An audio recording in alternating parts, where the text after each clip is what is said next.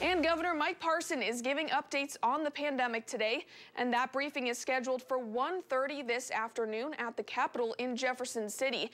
ABC 17 Chanel Porter is live at the Capitol right now. And Chanel, the coronavirus vaccine will be a hot topic for today.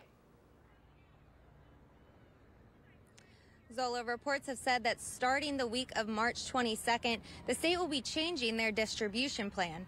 Their current plan is based off of the entire population in a region, but starting the week of the 22nd, they'll be changing that plan to the population that is eligible within the region. Governor Parson said last week that Tier 3 will become eligible on March 15th.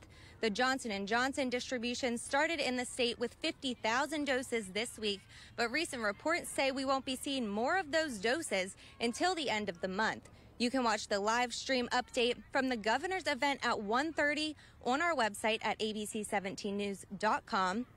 More details coming up for you on our evening newscast at 5 and 6.